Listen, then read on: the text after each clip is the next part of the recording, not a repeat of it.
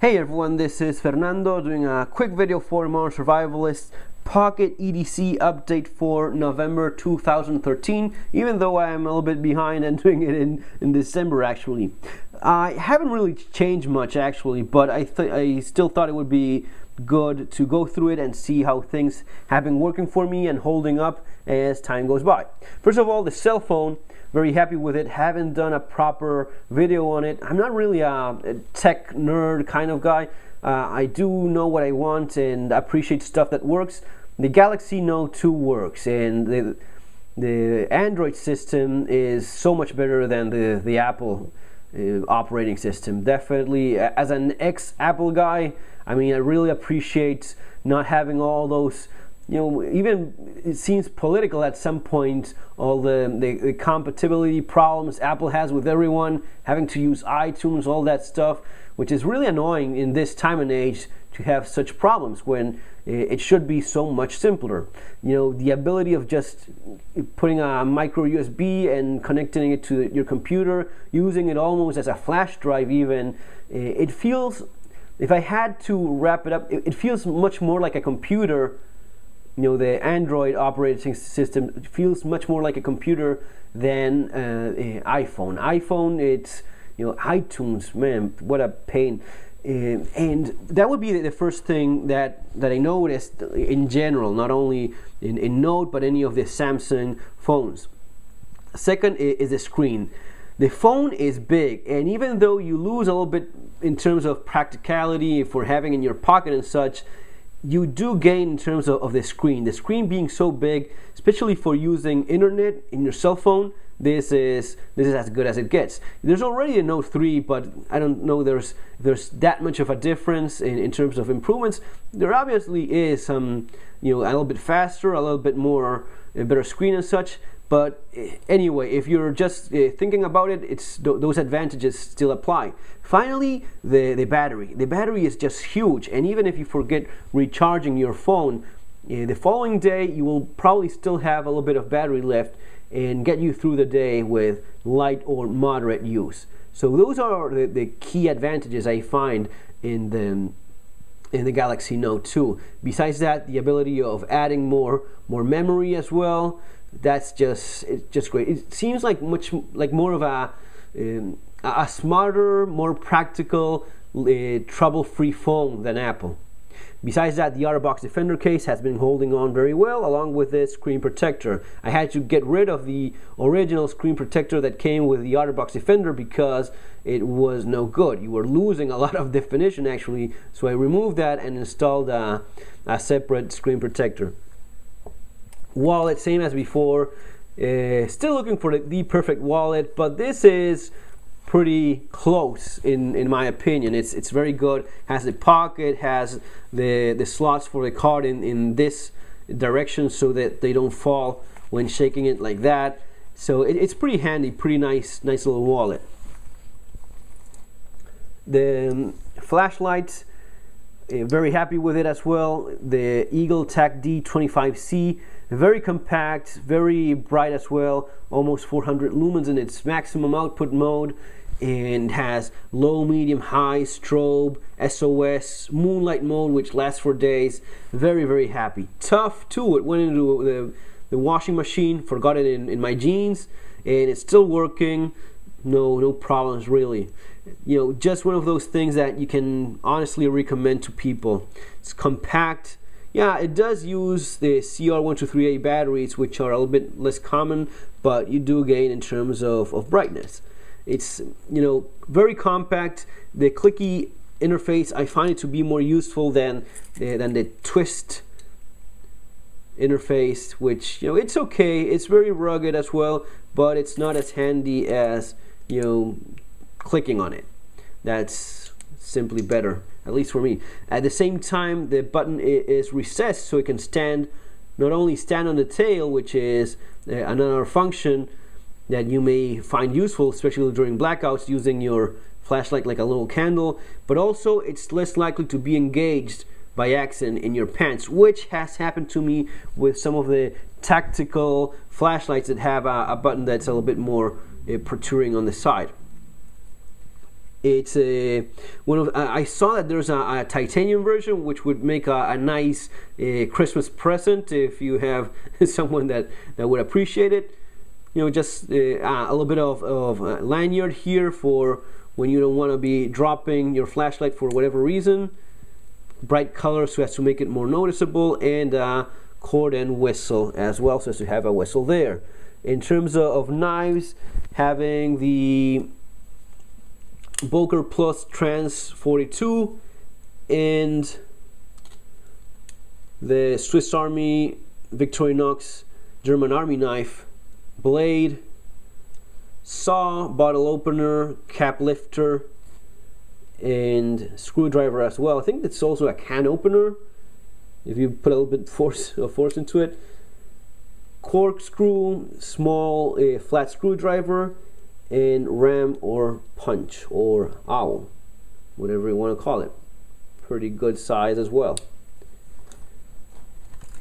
Car keys, same as always, Leatherman saddleback leather keychain, a little token for the carts. Haven't done my project of actually putting a coin in there and trying it out. Boker Vox titanium pry bar with a cap lifter and glass breaker, which is not getting really much use lately, but every once in a while it does come in handy, so that's why it's still left there. Also, being a part of the car keychain, it makes sense to have something for breaking windows with a glass breaker over here. It's better than not having anything at all. And I don't know if this was here already. Last time I did this, a small button cell LED light. Why having it here in spite of having a flashlight in my pocket all the time? Well, because sometimes when parking the car in the garage, if the lights are not turned on, I find it more useful to just, I park the car, I'm in the garage, and just pressing it like that gives me a little bit of light, and I don't have to go into the pocket and get the bigger flashlight. So that's at least why it does make sense for me. Same keychain as before for the house keys and such. Titanium peanut lighter, Victorinox Midnight Mini Champ, Pico pry bar, another small pry bar here, and Phoenix LD01 flashlight as a backup flashlight for the bigger one. And I also have a SanDisk small USB drive here with important information, files and such. It's a very compact little USB drive, really small, doesn't bother you at all. And I was recently writing in my website, in my blog, about squatters, people that break into houses, install themselves in there, and you come back from holidays or whatever, and you find people living there. And it's a problem that it may take quite a bit of time to resolve. That's why it's important to have proof of ownership of your property, documents that prove you bought a car, you're renting, or a title of a property. All that should be kept in a small USB drive with you in your keychain, along with a pile of other important documents that you can scan and keep with you at all times. That's something that not a lot of people do, but it can be pretty important. Everything from work documents, ID, copies of your passport in there. In terms of lighter, using the Zippo with the Thunderbird insert. Thunderbird insert has been holding on pretty well, actually. Let me show that to you guys. There it is. Did a review of it. I filled it up when I did the review. Haven't had the need to refill it since then, so I can at least say that's been holding on the fuel pretty well. It's not leaking, at least not in any considerable manner. And happy with it. I mean, it's a great solution for using your Zippo without having to refill it often, the smell, the leaking, and having the flame there when you need it. The watch, still the Casio ProTrek Triple Solar Titanium PRG 250T. It has a mouthful of a name. A little bit more scratches, dents here and there, a little bit, especially here in this bezel. I don't know, it does a ton of things: altimeter, barometer, compass. Surprisingly, the thing that I'm using the most, besides obviously the time, is that little chart there, the little graphic, the barometric pressure chart. For each point, each little dot, each little pixel there, it's like 2 hours. So this basically shows you the barometric pressure that you're having during the day in the last 12 hours. The last 12 hours should be, yeah, because it has 1, 2, 3, 4. So basically you have an idea of the barometric pressure going up or going down, and how fast it's going up or how fast it's dropping. Soon enough you get a hang of it, and you understand how weather is going to be like during the day. For example, right now it's holding on, and it's going to be remaining pretty much the same. If it's cloudy as it is right now, this means that it's going to be still cloudy in the maybe the following few hours. If it starts dropping very fast, it means that weather is going to be getting even worse. If it starts going up a little bit, as you see it here, it means that there's a slight improvement in weather. Going up very fast or a very steep graphic means that weather is going to be improving very much. If it goes down very fast, probably rain, not only rain but also a storm if it's dropping like noticeably so. So you soon enough get a hang of it, and it's one of the most useful functions I've had in a watch. Very nice to have an idea of how weather is going to be looking during the day. Actually in my jacket I also keep these two.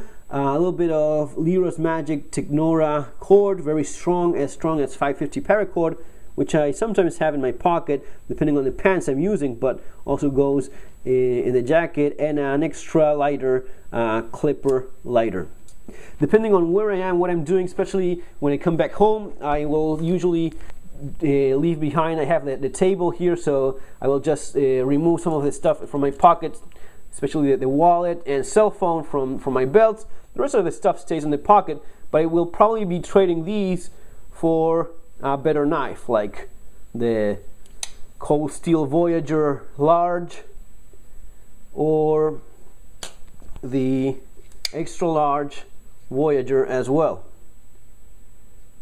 from Cold Steel, which is much better knife, and leaving behind the GAC knife in favor of the Leatherman Charge TTI.